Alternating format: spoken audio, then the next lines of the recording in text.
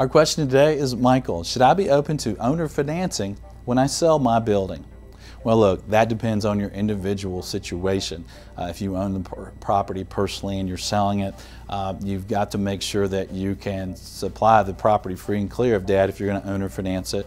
And it depends on what you're going to do with the money, right? So if you're going to do a 1031 exchange and you're going to buy other property, then you may not want to owner finance it. But let's say you're going to sell that property and you're going to put that money in a safe investment somewhere that might have a pretty low return.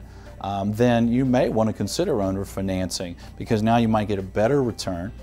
You have a collateral that you're familiar with that hopefully over time is going up in value.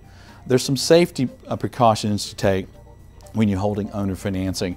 You make sure that the buyer/borrower puts down enough down payment to make it safe. Make sure it's managed well, maintained well, that you have proper documentation on your note and security deed and things. But we've seen cases where some sellers that will only sell with owner financing, and they'll have a lockout provision that the loan can't be prepaid because they really want to do an installment sale on their taxes, save some tax dollars.